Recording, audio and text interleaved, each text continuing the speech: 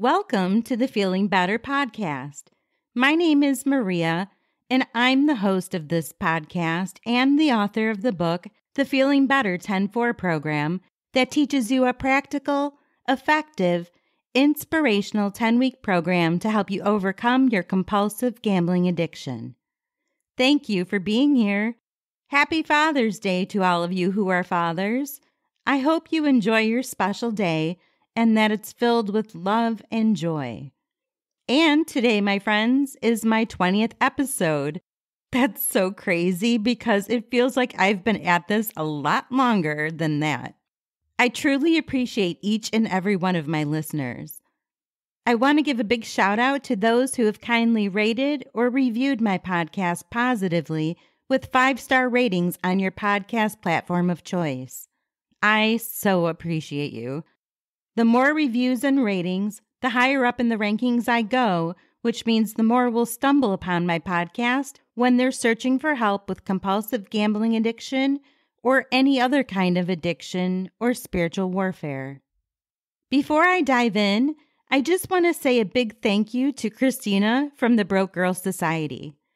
I had the honor and privilege of coming onto her podcast and doing an interview for her show. She is absolutely lovely and doing some terrific things for women in the problem gambling community. I honestly could have talked to her for days. She'll be uploading that episode soon, and so I'll let you know when it goes live. In our discussion, I mentioned to her that lately, now that I'm done reading the Feeling Better book on my podcast and am just addressing different topics each week, I get more downloads and listens when I address Christian spiritual topics, which is kind of interesting. I think there are a lot more people out there than I realize who are really needing that deep spiritual overhaul, who truly identified with addressing their gambling addiction as a spiritual attack. For some, like me, it was a blindsided attack out of nowhere. Others, though, experienced that subtle, long-term, slow burn kind of attack over many years. It's kind of like getting a virus on your computer. Sometimes it just totally shuts it down and incapacitates it. Other times, it slows and bogs down the system over time with incremental degradation that causes you annoyance and frustration, but that you don't really realize is slowly eating away at your hard drive until it's too late. Which is a great segue into today's topic. Today's episode is going to be a unique, special edition. The subject matter comes from a listener's question, a male this time, who emailed me a few weeks ago. He found my podcast while in some tough moments trying to overcome his own gambling addiction, which, in his case, was sports betting. He's a Muslim, and he was curious as to how and why I converted to Christianity. More specifically, what it was that caused me to put my faith in Christ rather than Allah, which is what the Muslims call the Islamic God. So what I'll be sharing doesn't have a direct correlation to gambling addiction, but as I said last week, most of us fall into a gambling addiction or some other kind of addiction because of imbalance. A lot of times, that's an imbalance in our spiritual lives, and so this does address that indirectly. So my apologies, my dear listener friend, for taking so long to get to this. I needed a few weeks to properly think out and research what I wanted to say in response. Before I dive in, I want to say that in no way do I have any intention of tearing down the Muslim people. We are all God's children made in His image. We're instructed as Christ believers to build people up, to edify all the people, which means to instruct, to guide, to improve, to uplift, and to enlighten. You cannot edify a person or a group of people, build them up, by tearing them down. That's a principle that I wish more of our society would adopt these days. Christ came to save and heal the sick, not the healthy. Those who are suffering, lost, searching, confused, downcast, lonely, depressed, scared, addicted, full of anxiety, hopelessness, restlessness, or just sad. All of them are sick. All of those things are symptoms of a sick and broken spirit. Nearly the entire time that I lived as a Muslim child and teenager, I had a troubled and conflicted and broken spirit. So I understand what it means to feel that. It's a different kind of troubled and conflicted and broken spirit that I felt this year while under spiritual attack. In this season of my life as a Christian, there was always the hope of God's promises, the faithful guidance of the Holy Spirit, the forgiveness of sins through the blood of Christ, and God's word to lift me up and give me renewed strength every day. The brokenness and conflict I felt came from my own flesh, my own sin, that was the result of giving in to temptation. It's very different from the troubled, lost feeling that one has day in and day out, not having any knowledge of the one true God. So that is my purpose in today's episode, to help anyone, Muslim or otherwise, understand what makes a false religion and why there is only one true God. So this listener specifically asked me in his email, what made you convert to Christianity, and why did you not find Islam to be your one true religion? So again, while this topic doesn't specifically address gambling addiction, my podcast is, after all, about spiritual attack. And I believe that spiritual attack comes in many, many forms. One of Satan's most prevalent, most permeating, and most successful is the spiritual attack of false religions. Now, I don't have the time or the knowledge to provide a detailed comparison or a really deep dive into Islam versus Christianity. But what I can share is my experience and my own personal thoughts and research on the topic. As gambling becomes more normalized, and as Islam continues to grow around the world, I'm sure there will be other Muslims who stumble upon this podcast seeking help in overcoming their addictions, especially in places like the UK or even here in Michigan, where there's a large concentration of Muslims in the Metro Detroit area. The butterfly effect of God's work in our lives is miraculous. If you're a Muslim who found yourself deep in the hellish prison of gambling addiction, then the devil is attacking you, wanting to bring you down, destroy you, confuse you, or distract you. That means he either sees you as a threat or knows that God is working in your life to bring you into a new season, a new understanding. And that worries Satan. So he's attempting to pull you away from whatever good things that God has put in your future path. And if you're a Muslim who's listening to this, or you know a Muslim who is struggling, then this message is for you or to share with that person.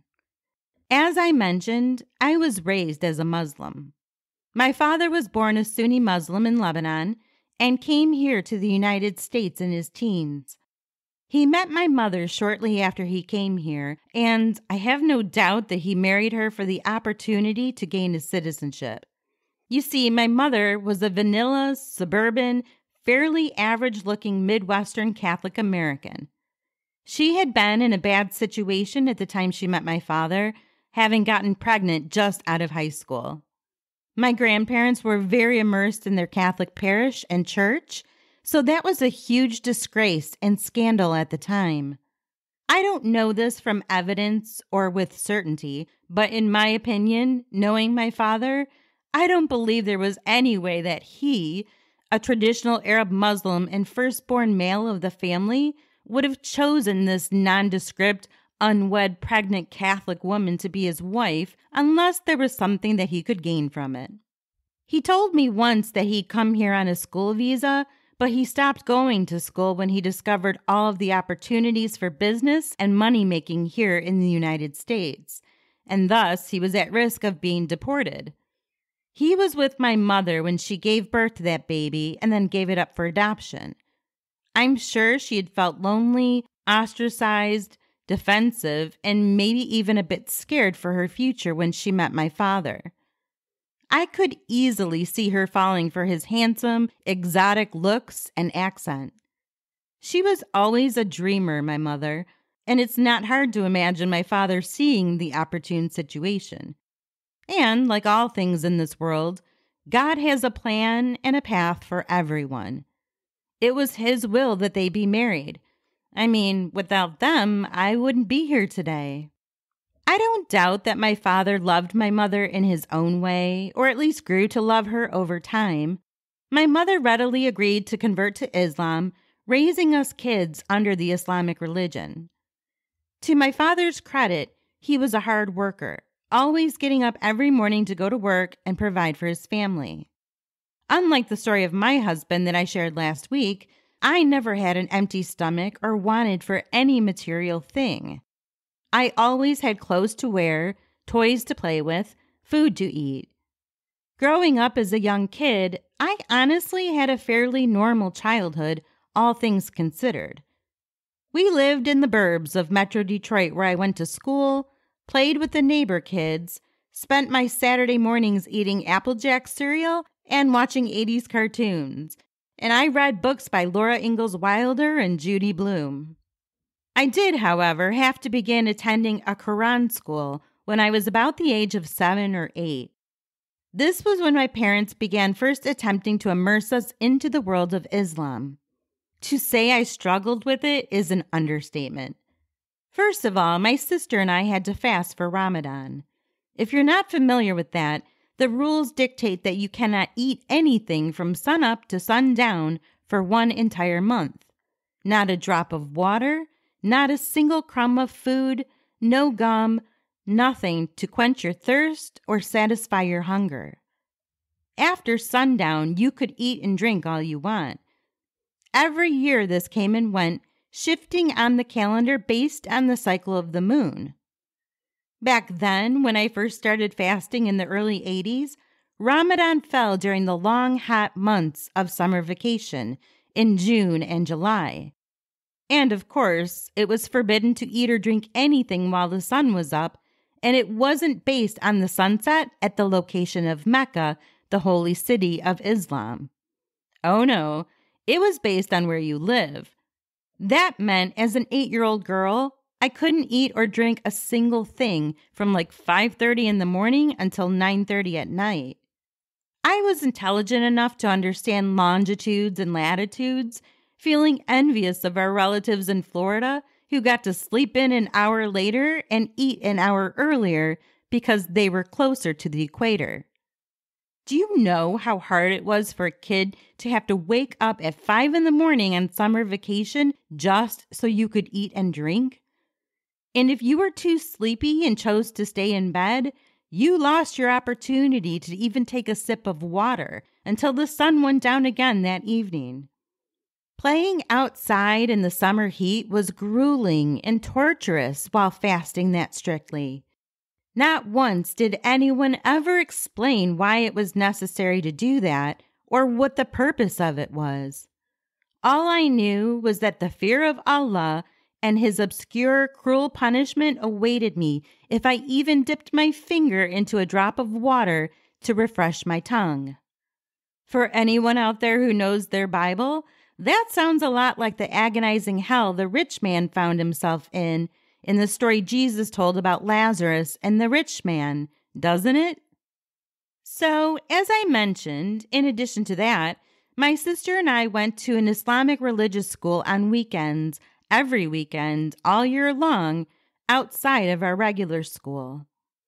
We attended this with other kids in Metro Detroit, in particular Dearborn, which even to this day has the highest concentration of Muslims in the U.S. per capita. Most of the other kids spoke Arabic, but we didn't. Even though our father and extended relatives spoke it, we only learned a smattering of words and phrases.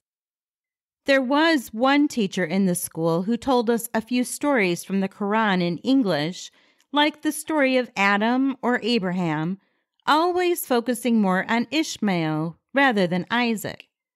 Ishmael was the illegitimate firstborn son of Abraham, born of his wife's housemaid, who was supposedly the founder of the Arab people and ancestor of Mohammed. More on that later. But mostly our lessons were given in Arabic, which we didn't understand. We were expected to memorize the Arabic verses from the Quran, which we did dutifully. My sister and I could recite verses perfectly with our little girl American accents, but had no idea whatsoever what we were saying or what any of it meant.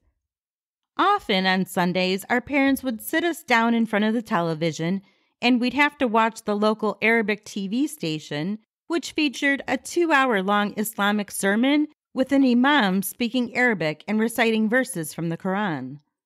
My father understood what he was saying, but my mother and us girls had no clue. It was ridiculously boring and long and felt like an endless, torturous way to spend a Sunday evening. I'm not sure if our parents thought we'd somehow absorb what was being said, even though it was in Arabic. I'm honestly not sure, but I was grateful when that programming ended a few years later. To me, Islamic school was torturous. We had to wear a head covering, and that part didn't bother me so much. It was the prayer time that I dreaded. The girls were separated from the boys, and we had to wash ritually before prayer. I don't remember the order now, but it was something like the head and the face first, then the arms and the hands, which had to be done 3 times, then each foot 3 times. And you had to wash from right to left, chanting or whispering the pre-prayer before you went into the prayer room for the formal prayer. Then, once you were washed, you went into that prayer room where we each had a little mat for our prayer. That was the part that I hated the most. You had to face east, or I guess southeast, toward Mecca, the holy city, to pray properly. And then at that point, there were 12 steps to the prayer process. As Americans, you've probably seen examples of Islamic prayer with men down on their knees, prostrate with their heads on the ground on the mats. What you don't see are all the different steps involved. I had to look this up because I didn't remember it. But first, you have to make your intention to pray, and then you raise your hands to your ears and say Allahu Akbar, which means God is great. Then you place your hands on your chest, and then you look down at the ground, and then you recite the opening chapter of the Quran. Then you bow down, then you stand up again, and then you get down on your knees with your head to the floor and you recite more.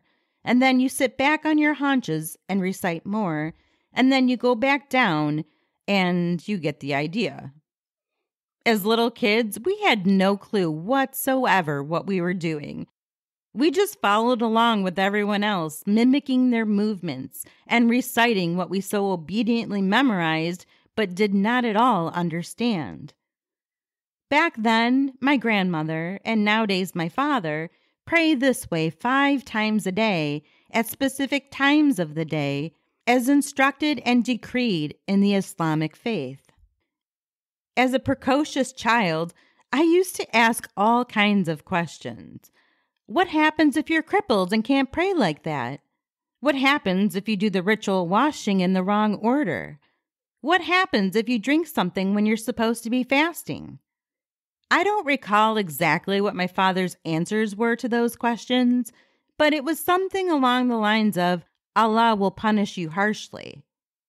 I really struggled with that answer. All of the rules were so hard, so complicated, so confusing and uncomfortable. The God I was learning about felt to me like a very mean, very stern, very unyielding and formidable God, like a solemn, stern grandfather that a child would want to avoid as much as possible. I distinctly remember once asking him after months of Islamic school and finally getting the hang of praying, how do you actually get to heaven? Paradise is what they call it. They never taught us that. My father replied, by faith and living religiously and good deeds and actions, and ask Allah for forgiveness when you do wrong. I recall feeling crestfallen with utter disappointment. If living religiously meant praying and fasting like that for the rest of my life, I was not going to make it to paradise. I knew then that the moment I was old enough to be on my own, I would leave the Islamic religion behind for good.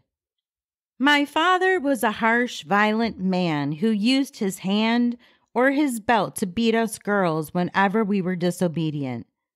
He had moments here and there, especially when we were younger, when he did fun things with us or joked around with us. My father has a great sense of humor and can be a very jocular, charming man. But it was clear that he enjoyed babies and little kids versus teenagers. While my childhood wasn't all that terrible, my teenage years were awful.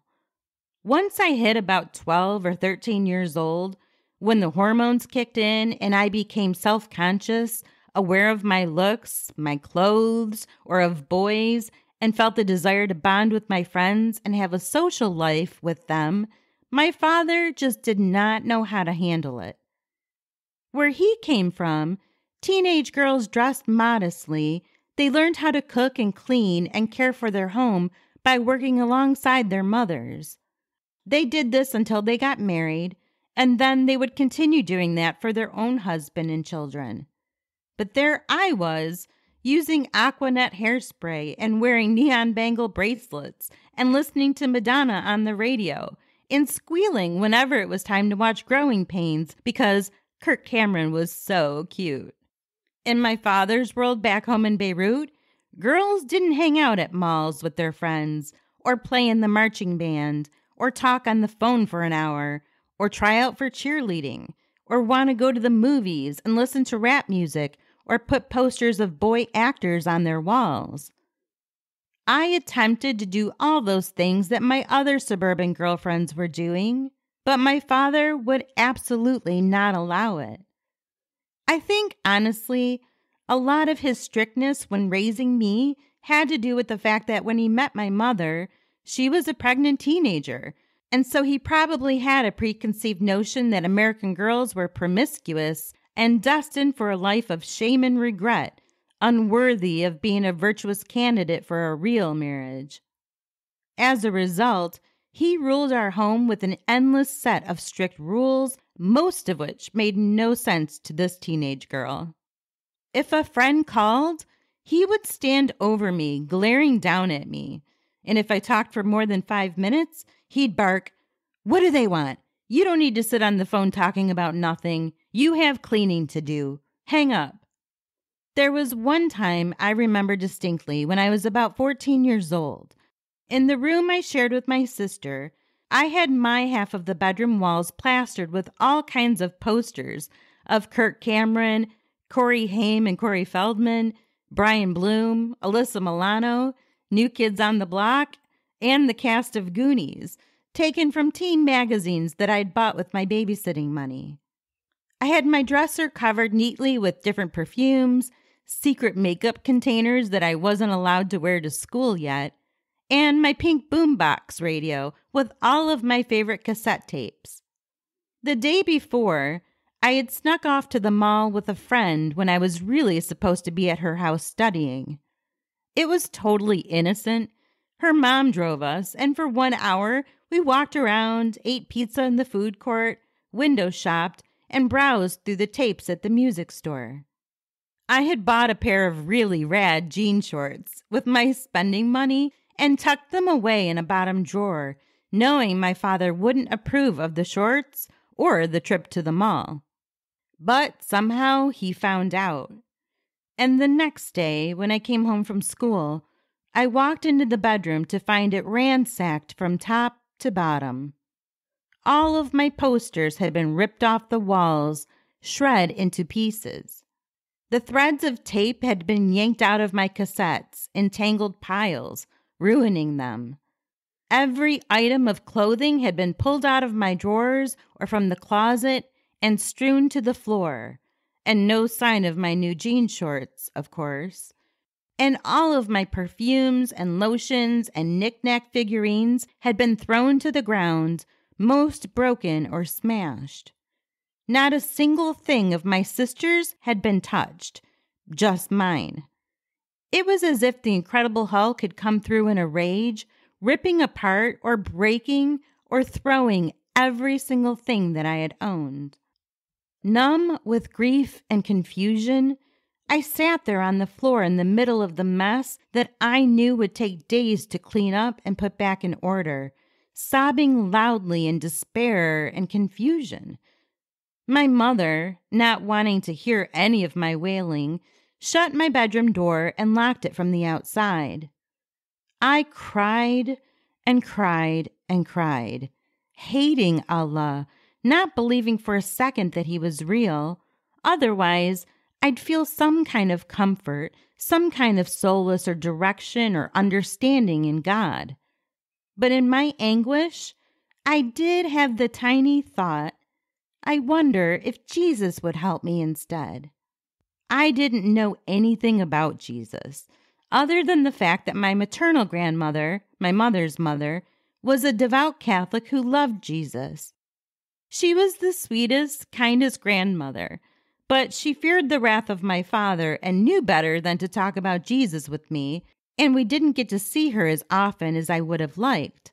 My father tended to avoid her like the plague, but I adored her, and she had often let me know that she had prayed for me throughout my entire life. Today, I look back on that memory, and I somehow know, I just know, that the Lord heard my cry. He saw me in that moment, and I know now that He had looked down on me back then, knowing full well that one day He would comfort me and offer me solace and understanding. Jesus said in the Beatitudes, which was a collection of blessings He gave in the Sermon on the Mount, "Blessed are the poor in spirit, for theirs is the kingdom of heaven. Blessed are those who mourn, for they will be comforted. Blessed are the meek, for they shall inherit the earth. Blessed are those who hunger and thirst for righteousness, for they will be filled. Blessed are the merciful, for they will be shown mercy. Blessed are the pure in heart, for they will see God. Blessed are the peacemakers, for they will be called children of God. Blessed are those who are persecuted because of righteousness, for theirs is the kingdom of heaven.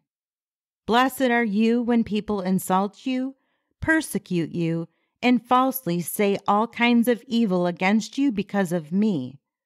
Rejoice and be glad, because great is your reward in heaven, for in the same way they persecuted the prophets who were before you." I didn't know it then, but that was my very first prayer to the one true God. No ritual washing, no prayer mat, no copycat movements and righteous precision in the reciting of the foreign words that I didn't understand. Just one broken and confused teenage girl, sobbing in fear and rejection of her earthly father, but held within the heart and within the love of her heavenly Father. I have long since forgiven my father for all of that. He was a flawed human who fails at parenting, having no understanding of how to raise teenage girls in America. His father was a strict, stern man who ruled with an iron fist, and so that was all he knew. I believe in his heart that he wanted to protect and raise me to be a virtuous, productive, worthy young woman. And of course, I know now that he couldn't have succeeded in being a loving, compassionate, understanding father when he was misguided in believing a false religion. I hold no grudge against him, and over the last few years have enjoyed my long-distance relationship with him. He lives in Lebanon again now, and I've tried to share my faith with him to show him what he never knew about salvation in Christ. He rejects it, but he does not reject me, which means I still hold out the hope that one day I'll be a witness to him and that he will come to know Jesus the way I do. I'll never forget when I was in my 30s, as I was newly learning about the Christian faith. One of the things that totally blew me away was finding out that there was no ritual for prayer, no specific order of verses to memorize in prayer, and that you could pray to God whether you were facing north, south, east, or west. You could pray in bed, on your knees, sitting down, standing up, in a wheelchair, or lying in a hospital ward hooked up to a dozen machines. God lived inside of us as the Holy Spirit. And so Christians had a constant, immediate connection to God, and we were encouraged to pray to Him as our one true Father who instructs us to abide in Him, to live in Him, to seek Him, and to lean on Him. Bible scripture clearly encouraged believers to pray in a deep relationship with God, thanking Him and presenting our requests to Him, conversing with the Lord in a very personal way. That absolutely stunned me. I remember the first time I prayed my first prayer of forgiveness, salvation, and devotion to Christ. I was actually driving in my car one beautiful late afternoon in the fall, just driving around looking at all the fall colors, listening to Christian music on the radio. I recall laughing through my tears that the most important, most passionate, most memorable prayer of my life was not in a mosque with all the proper washing and head covering facing southeast in the women's quarters, nor was it in a church or a reverend cathedral sitting in a pew with incense and candles. Nope, I had been in my car, hands on the steering wheel, driving, and yet God heard me, and that prayer forever changed my life. Amazing. Allow me, if I may, to share some fundamental perceptions about Islam versus Christianity from my own perspectives and research. This, again, is not intended to shame or rebuke any Muslim believer. There is no personal attack or condemnation on any person or group of people. Rather, I'm going to present reasons why I have no doubt that Islam is a false religion. This is an imperative piece of the story because I'm sure there are masses of Muslim believers out there who were like me when I was young. I'd never learned about Jesus. I never knew anything other than what I was born into and brought up with. I'm eternally grateful for those coworkers in my 30s who shared with me a different perspective so that I could expand my knowledge and learn about something that had been kept hidden from me the first 3 decades of my life. If you're interested in any other perspective besides mine, there's a really, really terrific book out there by James R. White titled What Every Christian Needs to Know About the Quran. I wish I could give that book away to any Muslim who is searching, seeking, or feeling like there should be more. I have the audiobook version, and it's very wonderfully written in a very easy to understand way. There are also 2 books by the late great Dr. Nabil Qureshi that I highly recommend that dive much deeper and are much more intellectual in the comparisons between the 2 religions. One is called Seeking Allah, Finding Jesus, and the other one is No One But God, Allah or Jesus. I listened to them both years ago, and they're fantastic as well. All 3 of those are available on Amazon as print books or on Audible as audiobooks, and I'll put links into the show notes of this episode for anyone who wants to read them or listen to them. So, after that incident with my father tearing apart my bedroom, I wanted no part of the Islamic religion. We eventually stopped going to the Islamic school. My mother was tired of fighting my sister and me on it because we would cry and complain and resist every single time that we had to go. Plus, it was pretty far to drive every weekend. In all that time, I never, not once, ever learned about the character of the Islamic God, what Allah's love or compassion might be for all His people. All I ever heard about was how unbelievers should be executed or endure humiliating punishment. The God I grew up with was one of many, many rules and many punishments, and all which were blurred and integrated with the rules of the Arab culture and society. There were far more rules and many, many more punishments for women than there were for men, as my boy cousins had way more freedom than I could have ever hoped for. I gave up trying to make the connection between some of those rules of culture and religion. I wasn't allowed to eat pork. It was unclean and against our religion. I wasn't allowed to participate in sports or join the cheerleading squad. It was against our religion for girls to intermingle with boys. I wasn't allowed to date. That was absolutely against our religion. No dances, no prom, no sleepovers at friends' houses, no camp, no overnight school trips, no going away to college even. Everything that I tried or wanted to do as a typical American teenage girl was met with the same answer from my parents every time. It is against our religion. Admittedly, I was a bit sassy to my parents at the time, asking repeatedly, "So please tell me where in the Quran it says I can't go to the homecoming dance?" Or, "Which surah says I can't go to the high school basketball game this Friday evening?" More often than not, it earned me a good beating or a week's worth of grounding to my room. My parents often used the threat of sending me off to Saudi Arabia as punishment whenever I got caught sneaking off with friends without permission or getting a phone call from a boy.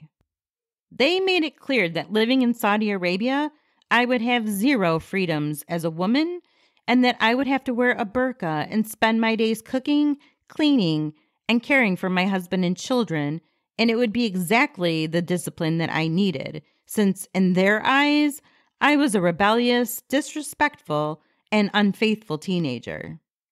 Back then in the 90s, women had very few rights in Saudi Arabia. I think they've made a few strides in equality these last several years, but at that time, Saudi Arabia treated women like minors. Women were essentially properties of their husbands or fathers or brothers. They were segregated from the men, and they were not allowed to drive or travel anywhere without their male relatives' permission. And they were generally not allowed to work outside the home, and they had no rights or say with regard to childcare, marriage, or legal matters. And they had no political voice and were not allowed to vote. And a lot of times, unfortunately, they were victims of domestic abuse with no legal recourse. As a 15 or 16-year-old girl, I would challenge my parents when they threatened me with this, asking, "Tell me again how this is a merciful religion of love and peace." In my senior year of high school, I had to write a term paper for my English class, and knowing I was a Muslim, my teacher suggested I use that topic for my paper.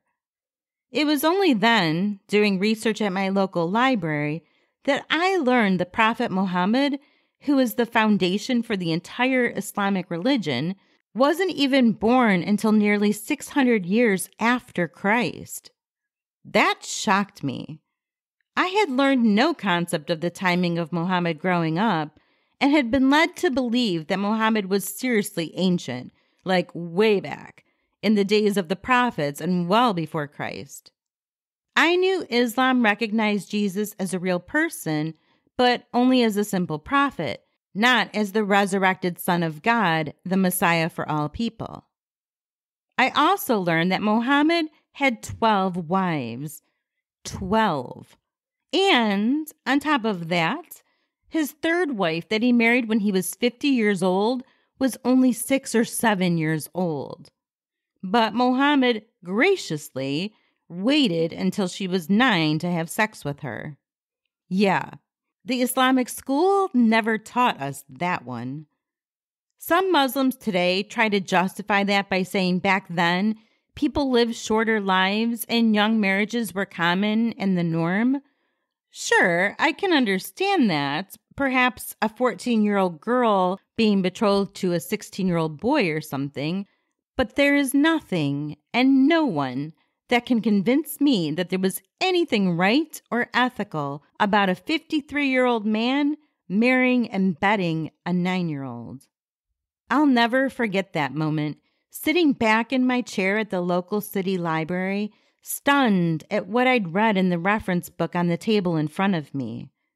This supposed holy prophet and the founder of the great religion of the one true merciful God was actually a polygamist and a pedophile?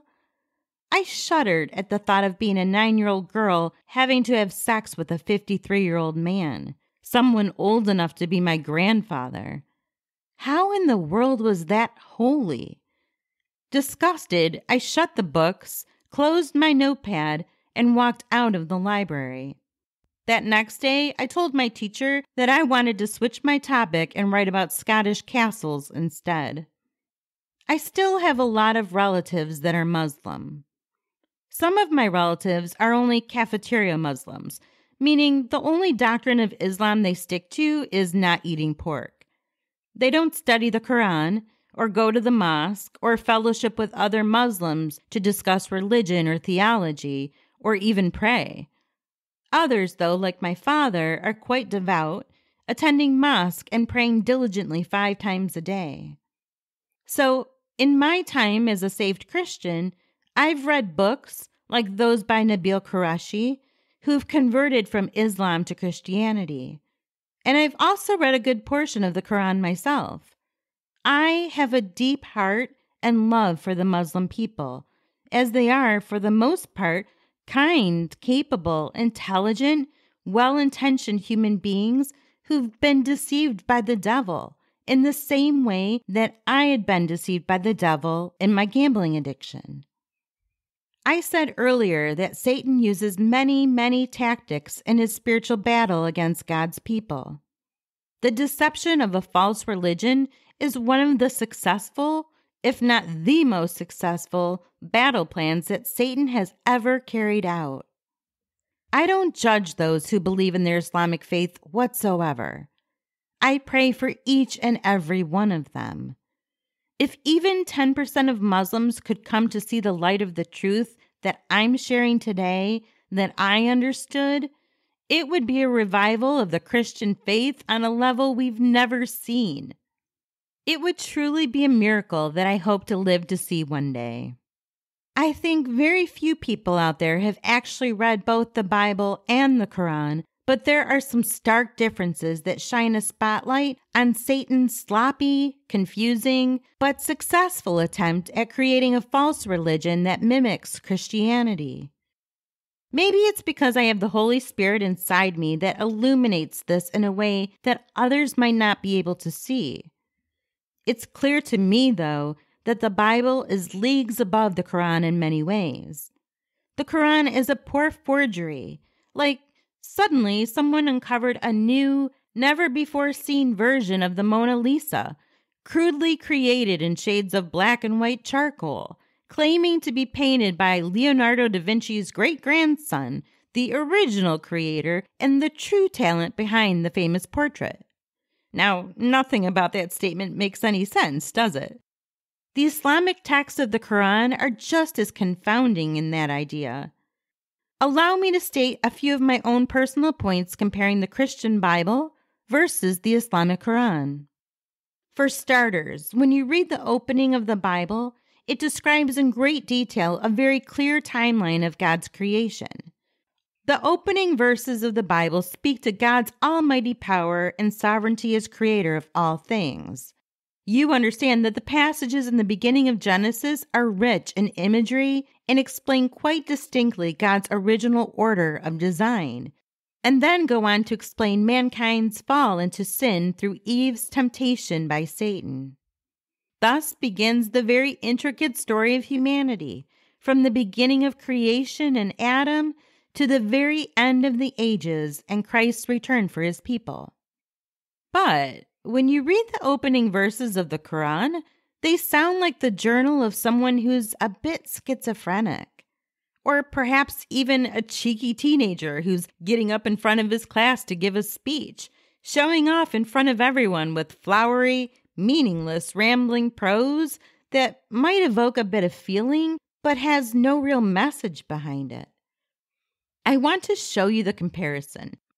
In the first and longest book of the Quran, which are called surahs, it begins with these first verses. This is the book.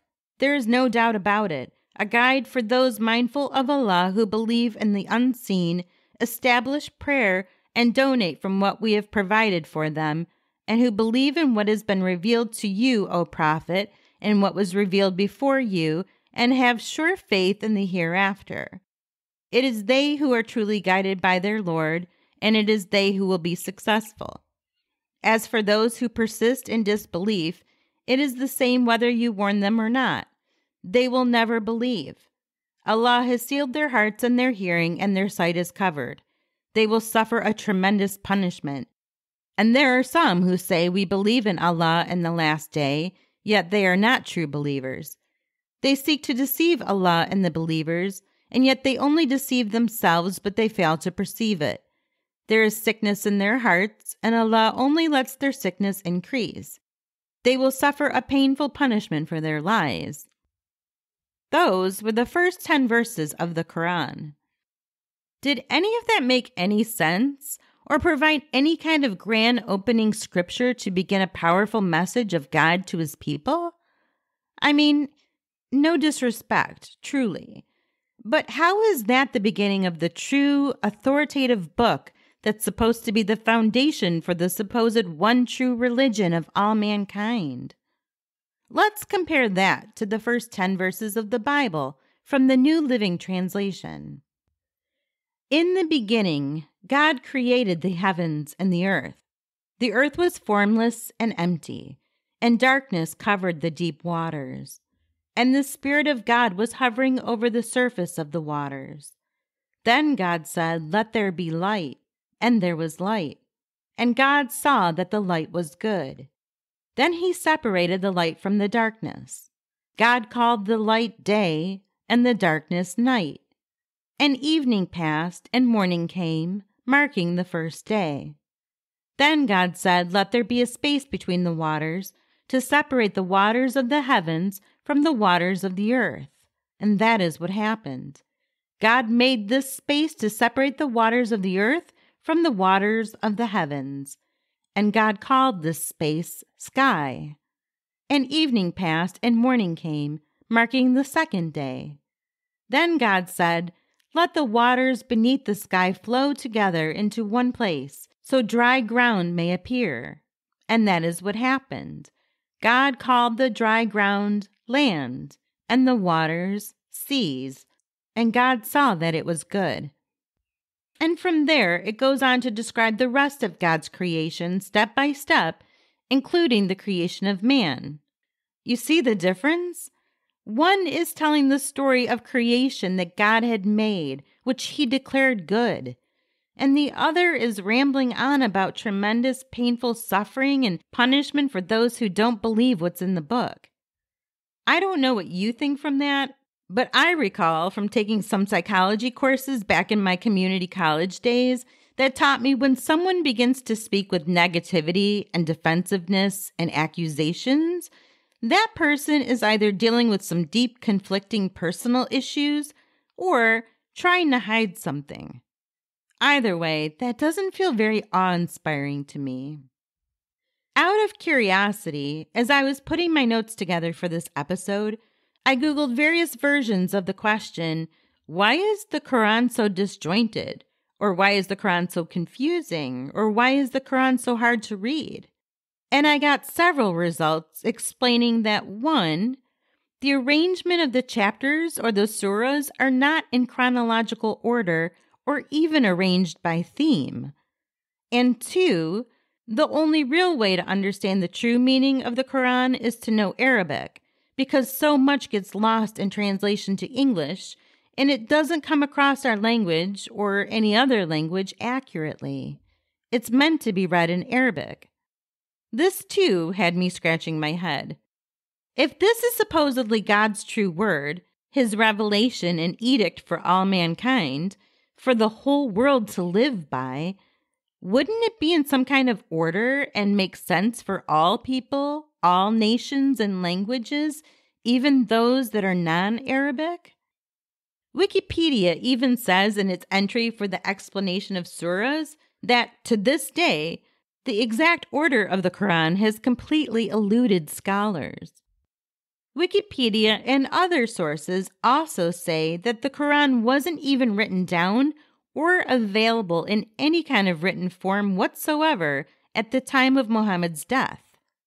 According to Islamic history, Muhammad was a man who received a special message from the angel Gabriel while he was on one of his retreats in a cave in the mountains. Did you know that Muhammad resisted 3 times taking that message and writing it down as the angel instructed him to do? In fact, most scholars agree with the biographical account that Muhammad was so confused and so conflicted and so frightened by the angel that he ran away, thinking he was being haunted by a jinn, which is the Arabic word for evil spirit. He was so tormented by it, in fact, that the texts say he ran to go throw himself off a cliff in an act of suicide. But the angel Gabriel stopped him before he went through with it. Now, does that sound like a holy situation or godly encounter as a messenger for all of mankind to you? I'm sorry, but I don't take suicidal thoughts lightly these days. I would have had an extremely hard time believing that the God of all the universe, who mercifully loves all of humanity, would drive his one true messenger and prophet to jump to his death. I'm just speaking from personal experience here, but the only time that I was so scared, so fearful and frightened that I had thoughts about wanting to die was when I was face to face with demons. Just saying. Conversely, Jesus knew that he was the Messiah, the Son of God, from a young age. The Bible said that when he was 12 years old, Jesus' family went to the temple for the festival of Passover. When the festival was over, Jesus' parents began making their way back home with all the crowds, thinking that Jesus was with them. But when they realized he wasn't, they went back to Jerusalem to look for him. 3 days later, they found him sitting in the temple courts with the rabbis, listening and asking questions. In the Gospel of Luke, at the end of chapter 2, Scripture says, "Everyone who heard him was amazed at his understanding and his answers. When his parents saw him, they were astonished. His mother said to him, 'Son, why have you treated us like this? Your father and I have been anxiously searching for you.' 'Why were you searching for me?' he asked. 'Didn't you know that I had to be in my father's house?' But they did not understand what he was saying to them. Then he went down to Nazareth with them and was obedient to them. But his mother treasured all these things in her heart. And Jesus grew in wisdom and stature and in favor with God and man." So you've got 2 stories of the early days of the foundational characters of 2 different religions. One was a grown adult man who was approached by a fearsome angel and who was so reluctant, scared, and confused that he attempted to commit suicide. The other was a 12-year-old boy who amazed everyone at the temple, which he referred to as his father's house, with wisdom and understanding of the religious teachings, and then continued to grow into a man in wisdom and stature and favor with God and men. Which biography makes you feel more comfortable and confident and trusting of the truth of God? Let me remind you that Satan is an angel too. Paul tells us that Satan masquerades as an angel of light, 2 Corinthians 11:14. In addition, the very beginning of the Gospels, in Matthew verse 1, there is a clear and distinct genealogy that tells us every single ancestor of Jesus, all the way back to King David, and then even further back to Abraham. On the other hand, I could not find a specific genealogy for Muhammad, no matter how I scoured the internet.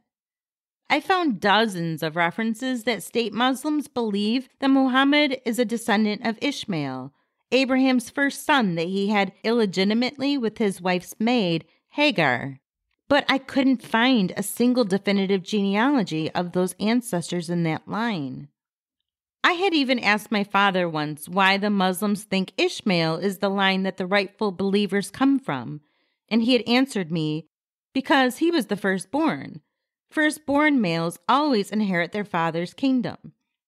On the surface, that might make sense, but there are two things wrong with that. One, Ishmael, the firstborn, was born in sin, in adultery outside of the marriage between Sarah and Abraham. He might have been older than Isaac, but he wasn't the legitimate son in the union between husband and wife. And two, I've always heard that Muslims acknowledge and believe the Torah, and it clearly states in the book of Genesis that God instructed Abraham to take his one and only son, Isaac, to Mount Moriah to be sacrificed. It clearly states in Genesis 17:15 through 21, God also said to Abraham, "As for Sarai, your wife, you are no longer to call her Sarai. Her name will be Sarah. I will bless her and surely give you a son by her. I will bless her so that she will be the mother of nations. Kings of people will come from her." Abraham fell face down. He laughed and said to himself, "Will a son be born to a man 100 years old? Will Sarah bear a child at the age of 90? And Abraham said to God, "If only Ishmael might live under your blessing." Then God said, "Yes, but your wife Sarah will bear you a son, and you will call him Isaac. I will establish my covenant with him as an everlasting covenant for his descendants after him. And as for Ishmael, I have heard you. I will surely bless him. I will make him fruitful, and I will greatly increase his numbers. He will be the father of 12 rulers, and I will make him into a great nation. But my covenant I will establish with Isaac, whom Sarah will bear to you by this time next year." What exactly was that covenant? It says very plainly in that same chapter of Genesis, Abram fell face down, and God said to him, "As for me, this is my covenant with you. You will be the father of many nations. No longer will you be called Abram. Your name will be Abraham, for I have made you a father of many nations. I will make you very fruitful. I will make nations out of you, and kings will come from you. I will establish my covenant as an everlasting covenant between me and you and your descendants after you for the generations to come, to be your God and the God of your descendants after you. The whole land of Canaan, where you now reside as a foreigner, I will give as an everlasting possession to you and your descendants after you, and I will be their God." Genesis 17:3-8. So God promised 12 rulers that were to come from Ishmael. We know the 12 tribes of Israel came from Isaac's line through Jacob. But what happened to Ishmael's line? Who were they? The Bible tells us that as well, in great detail, in fact. Farther into Genesis, in chapter 25, verses 12-18, it says, "This is the account of the family line of Abraham's son Ishmael, whom Sarah's slave Hagar the Egyptian bore to Abraham. These are the names of the sons of Ishmael, listed in the order of their birth. Nebaioth, the firstborn of Ishmael, Kedar, Adbeel, Mibsam, Mishma, Duma, Massa, Hadad, Tema, Jetur, Napish, and Kedema, if I'm saying those right. These were the sons of Ishmael, and these are the names of the 12 tribal rulers according to their settlements and camps. Ishmael lived 137 years. He breathed his last and died, and he was gathered to his people. His descendants settled in the area from Havilah as far as Shur, which is east of Egypt as you go towards Assyria, and they lived in hostility toward all the tribes related to them. So Isaac and his people were given the land of Canaan by God. What was the land of Canaan? That's easy to find. There are a gazillion sources out there that show the land of Canaan encompassed all of Israel, including Palestine and the West Bank, all of Lebanon, all of Jordan, and part of southern Syria. What is Havilah as far as Shur? Well, we know from Exodus that Moses and his people entered into the wilderness of Shur after crossing the Red Sea. So nearly every ancient biblical or Jewish scholar agrees that it's the peninsula of Saudi Arabia. And it took only a few quick searches to confirm that Havilah is also in Saudi Arabia. So if God gave Abraham and the Jewish people the land of Canaan, which is Lebanon, Israel, Jordan, and southern Syria, and if Ishmael's people settled in Saudi Arabia and multiplied into various kingdoms and tribes there, then why do the Muslim people claim Jerusalem is theirs? Why is there a mosque sitting on Mount Moriah where Abraham went to sacrifice Isaac and where King Solomon built the first temple to honor God?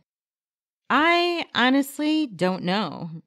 Some articles on the internet say that the Muslim people believe that God instructed Abraham to sacrifice Ishmael, not Isaac. But that makes no sense. For one, the Muslims supposedly concur and uphold the teachings of Genesis, which are pretty clear. Secondly, we all know that the entire story of Abraham sacrificing his only true legitimate son is a foreshadowing, a symbol, and a prophecy for God sacrificing his own one true legitimate son, Jesus, 2,000 years later. I saw some references that Muslims don't believe that's true, but the parallels can't be ignored. Isaac was born as a miracle of God to a barren woman. Jesus was born as a miracle of God to a virgin woman. God refers to Isaac as Abraham's only son. Jesus is often referred to or refers to himself as God's only son. Isaac and Abraham were accompanied by two servants. Jesus was accompanied to his death by two criminals. Abraham specifically made Isaac carry the wood for his sacrifice. Jesus had to carry his own cross for his sacrifice. Isaac was to be sacrificed as an innocent offering on Mount Moriah. Jesus was sacrificed as an innocent offering on the hill across from Mount Moriah, where the holy temple of God sat. Isaac was saved by God in his grace. Jesus was resurrected to save us in God's grace. Moving on. Mohammed, while on his retreats in the cave, continued to receive these special messages from Gabriel over the course of 23 years. Most all Islamic scholars agree that Muhammad himself didn't even write anything down, that it was all passed down verbally until about 20 or 30 years after his death, when his followers finally began writing things down on or around the year 650. With that, then, how can one compare that to the Bible? There are over 1,200 prophecies that foretold the future in advance throughout the Old Testament, centuries long before Jesus was even born. And of those, there are 353 prophecies that specifically pertain to the Messiah, which were all fulfilled by Jesus. It's true. You can go ahead and look that up. And in the New Testament portion, after Jesus was born, there are 578 prophecies that speak to the end times or his second coming. The Bible was written in explicit chronological order, from the very beginning of the creation of the world to the very end of it when Christ will come back to rule again. We're talking about humanity here. How could the Word of God not be in chronological order, or not have some kind of timeline, or even organization to its teachings? I mean, I can't even put together a piece of furniture or cook a recipe without specific chronological steps. And, not to mention, without chronological order, you can't have clear, explicit cross-references. One of the coolest graphics out there on the internet is a depiction of every cross-reference in the Bible. I'm going to put a link to it from the Guardian's news website in my show notes, but you can also find it by Googling up the keywords The Guardian Holy Infographics. It's the neatest thing ever. Did you know that there are 63,779 cross-references back and forth between the verses in the Bible? The Bible was written by approximately 40 different authors inspired by God, spanning 66 different books or sections within, encompassing nearly 1,200 chapters. Think about the magnitude of divine authorship and the intricate supernatural inspiration it would require to create that many references within all of those writings. Nearly 64,000. That's absolutely mind-blowing to me. In the Holy Infographic link that shows all of those cross-references, each one is represented by an arc, with the bar at the bottom depicting the different books of the Bible. The color of the arc corresponds to the distance between the two cross-referenced chapters. You have to see this. It's extraordinary. The effect is a stunning, intricate rainbow, which is the symbol of God's covenant with us, as it's stated in Genesis 9. Whenever the rainbow appears in the clouds, I will see it and remember the everlasting covenant between God and all the living creatures of every kind on this earth.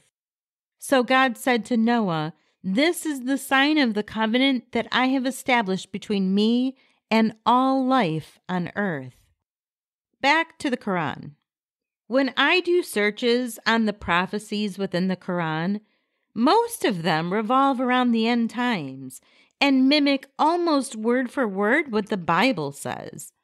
Like, for example, there's a prophecy about Gog and Magog, and also a prophecy about how in the last days, heaven will be rolled up like a scroll. Remember, the Bible was written centuries earlier, or in some cases, like the prophecies of Daniel, 1,200 years before Muhammad was even born, as Daniel was living during the time of King Nebuchadnezzar of Babylon, documented in many historical and factual sources. The most disturbing thing about the text of the Quran that, in my opinion, points to a poor attempt to copy the Bible as sort of some kind of counterfeit text is the fact that the Quran is written in a very strange, concise sort of past tense.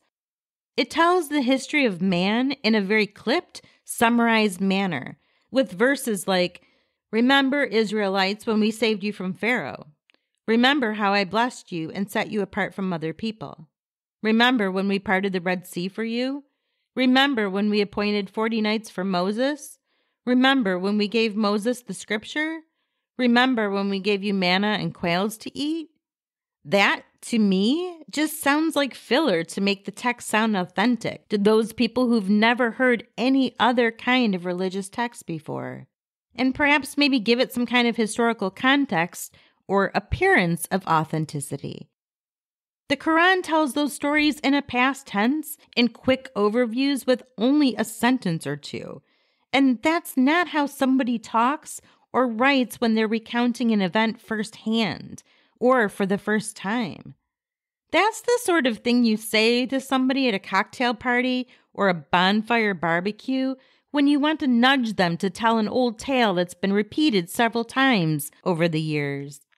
For example, you're at a nighttime bonfire party in the woods, and you announce that you're going to go gather some firewood from the forest floor. And your friend pipes up and says, "Hey, mate, remember when you went camping and got lost a few summers ago? Remember when your sister had to call the authorities to send out a search party? Don't wander too far." Or something to that effect. The person that's saying, "Remember when," wasn't actually there and didn't witness the event and has no knowledge of all the details of what actually went down. But the story was repeated enough times that he brought it up in the right context with a basic understanding of what happened. You know what I'm saying. It doesn't sound authentic for a religious text to have so many verses that starts off with, "Remember when?"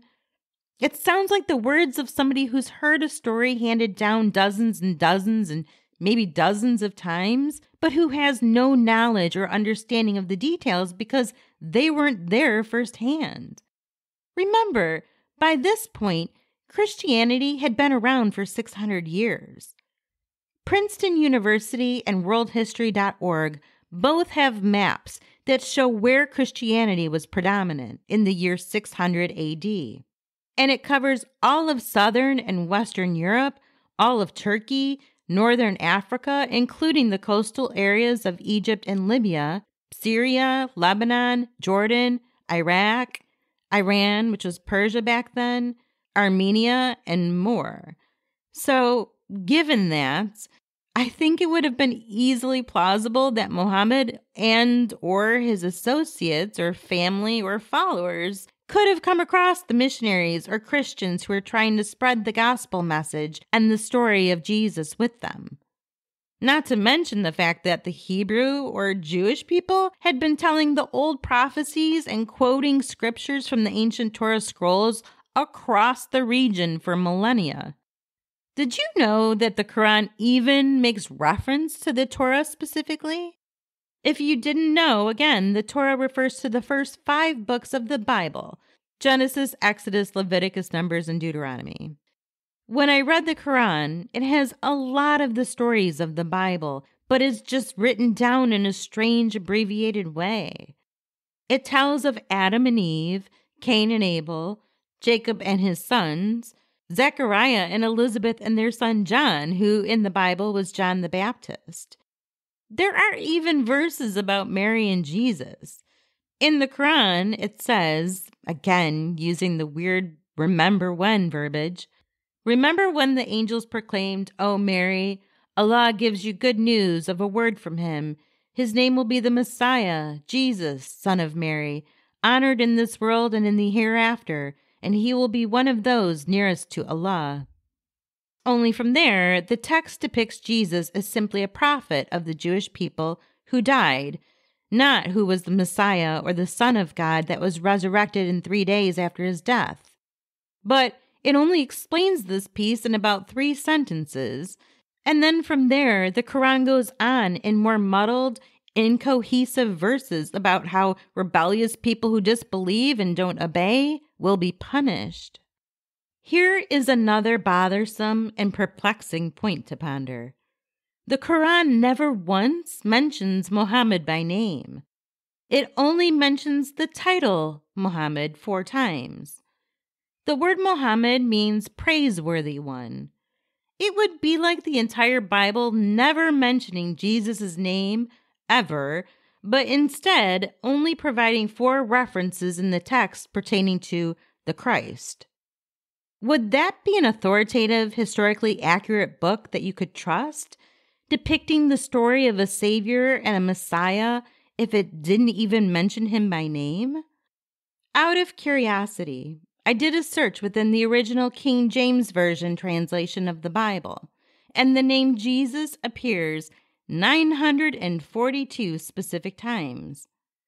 The name or term Christ appears 537 times. Yet there are only 4 mentions of Muhammad in the Quran? That doesn't sound a little suspect now, does it? In fact, the Quran mentions Jesus by name several times, but not Muhammad. Weird, right? The Quran actually mentions Jesus 25 times. Moses is mentioned 136 times. Abraham 69 times. Noah 43 times. Lot 27 times.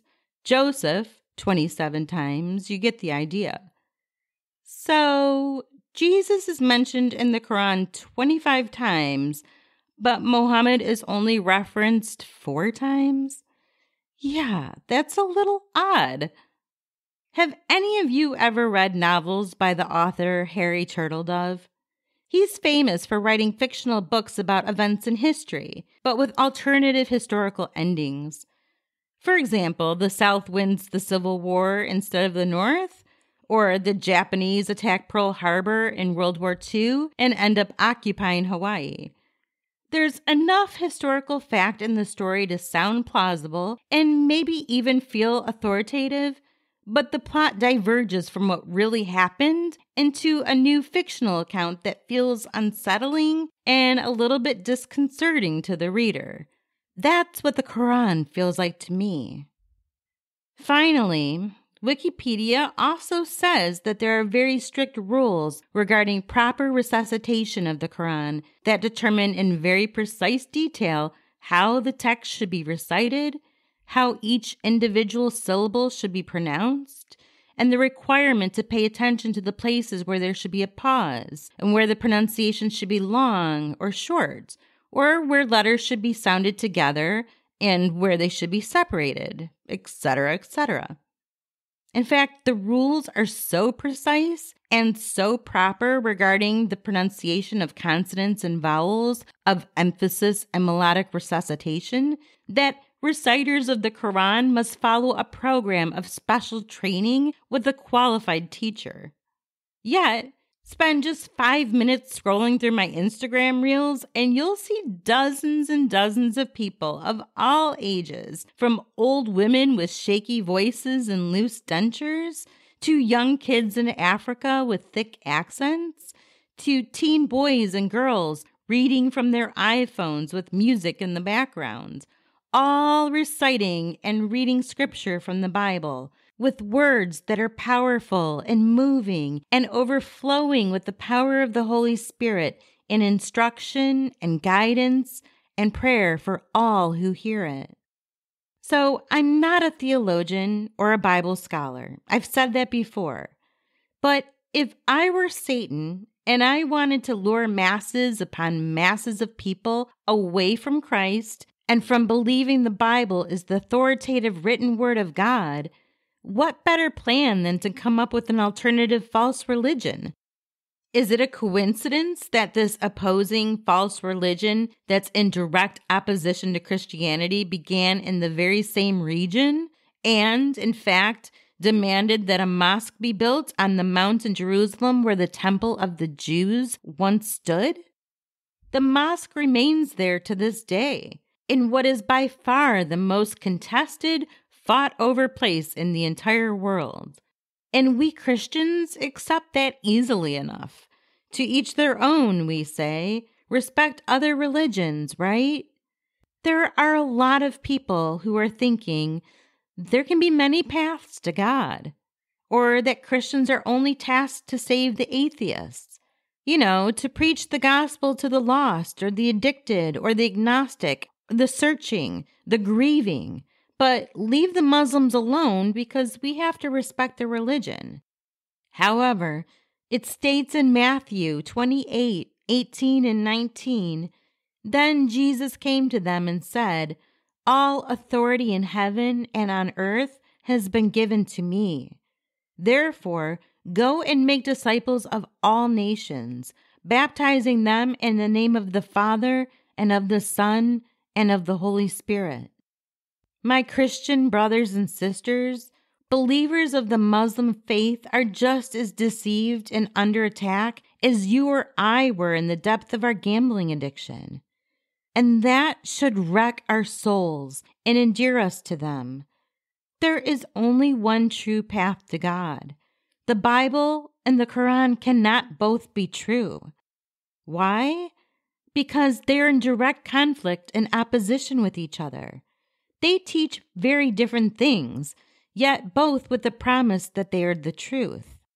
In the Bible, one of the most well-known verses is John 14:6, where Jesus says, "I am the way, the truth, and the life. No one comes to the Father except through me." That's pretty clear. No one comes to the Father God in heaven except through Christ. And John 3:16 tells us that Jesus Christ is the one and only true Son of God, sent to this earth to die once for all of our sins, and then was resurrected by the Father to take the seat at the right hand of God on the throne. And for those who believe in him will have eternal life with him. It is by faith that we have been saved and cleansed from our sins, guaranteeing our inheritance of eternal life.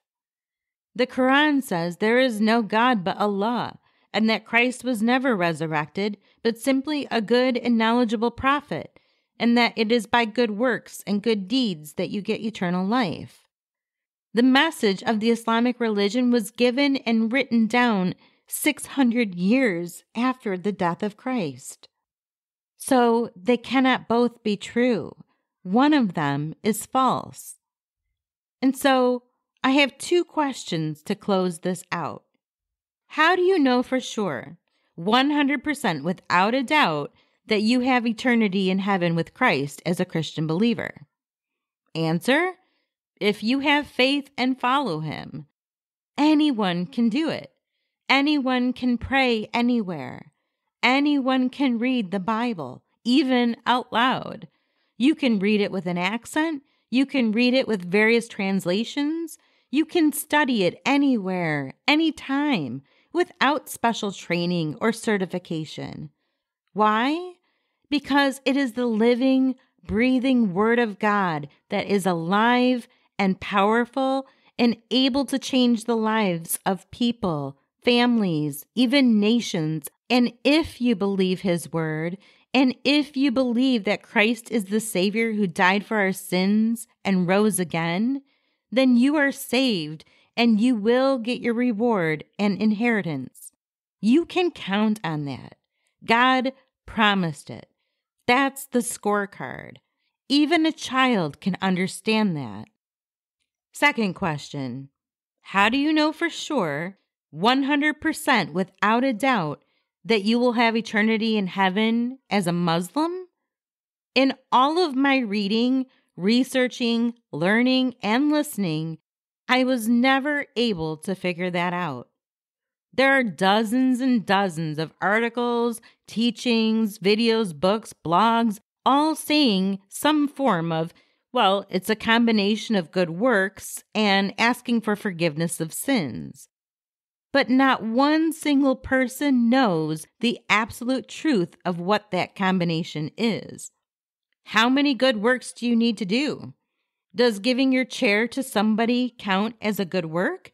Does it count as much as letting somebody have your parking spot? How many times do you have to ask for forgiveness? Do you just ask once and it covers everything? Or do you have to ask several times a day? Or do you have to ask every time you do something wrong? What is the scorecard? The precise assurance that you know you'll spend eternity in paradise as a Muslim is obscure. The bottom line is, not one single person can answer that question. In the end, they all just say that Allah will judge each individual accordingly, based on how they lived righteously. Like most other religions, whether Judaism, Buddhism, Hinduism, etc., Islam requires humans to climb the ladder and rise up in their status toward God, to strive higher, to perform outward acts of righteous, godly living in order to rise up the ranks of achievement, with the hope that if they do enough, if they lived cleanly enough, or asked for forgiveness enough, or prayed enough, they will find out upon their death that they've transformed themselves into the required holiness in order to receive eternity in paradise.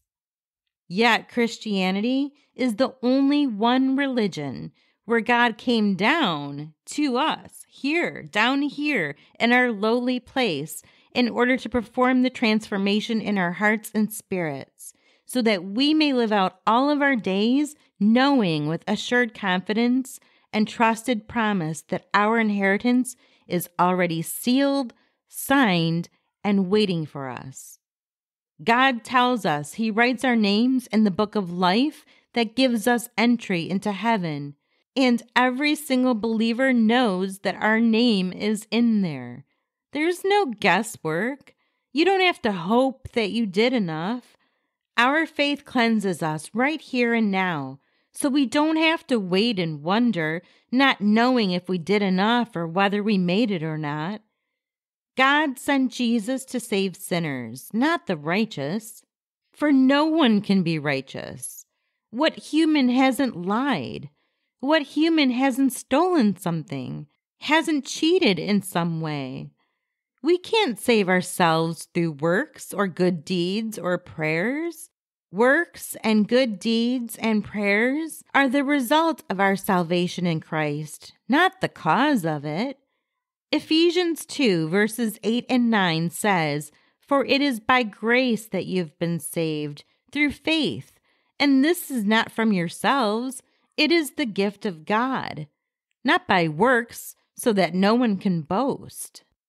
Just this morning, my husband sent me an Instagram reel, which I'll link in the show notes of this episode. It shows an ISIS leader who heard the voice of Jesus speaking to him. In the video, he was clearly shaken and in awe, and tells how Jesus told him that he forgives him now, that he didn't have to wait and find out if he was forgiven or not. That's exactly what I'm trying to explain. It's so moving to watch. Now, this is not me saying that all Muslims are terrorists or associated with ISIS.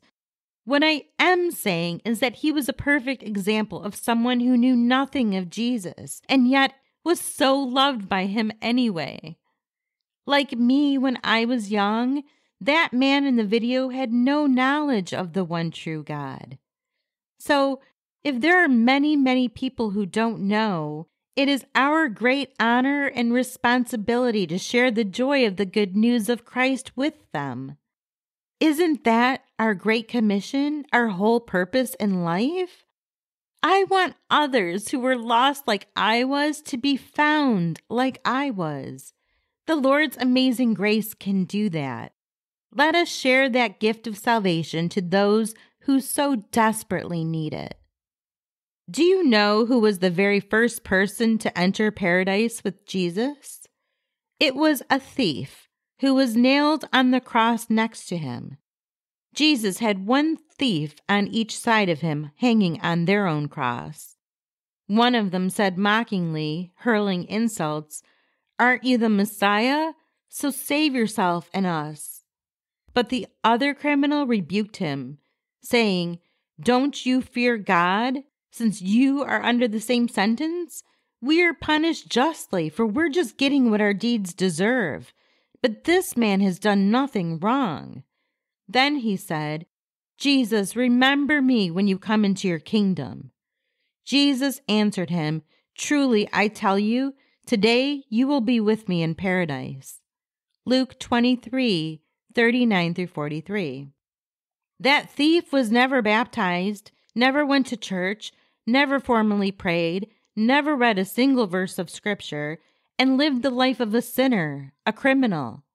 Yet because he saw Christ for who he really was and what he really did for us, that faith was poured out onto that man in his last moments of life, cleansing him from all wrongdoing so that he may be worthy to spend eternity with God in paradise.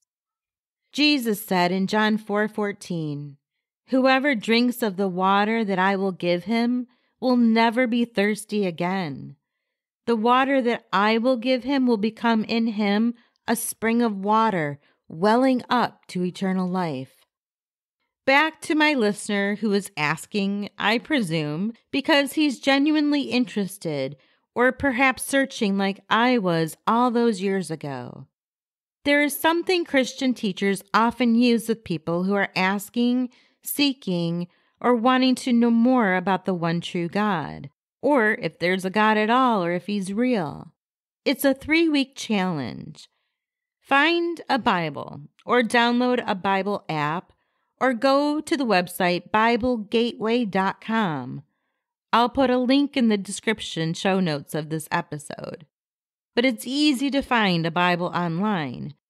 So go to the book of John. There are 21 chapters within the book of John.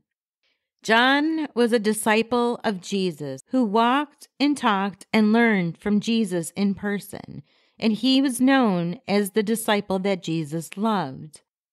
Read one chapter of John every day for 3 weeks. If you're really serious and really want to know, Read it once in the morning and again at night before you go to bed. The chapters are short. They take less than 10 minutes to read. Read one every day for 21 days. And as you read, pray and ask God to show you. For Christ said, "Ask and it will be given to you. Seek and you will find. Knock and it will be opened to you. For everyone who asks receives, and the one who seeks finds, and to the one who knocks it will be opened." Matthew 7, verses 7 and 8. You, my dear friends, will be amazed at what you discover. And when you do, please write me. I want to hear about it. I will be praying for you. And if you are in a place or a situation where you do not have access to a Bible or can't download or search the Bible, you can still pray. I promise the Lord will hear you and He will answer you. He will provide you the way, the truth, and the life. And if anyone else needs prayer for spiritual or physical or mental healing, email me, please. Maria@thefeelingbetter.com. God bless you all and keep you safe. I will see you again next Sunday. Thanks for listening. Like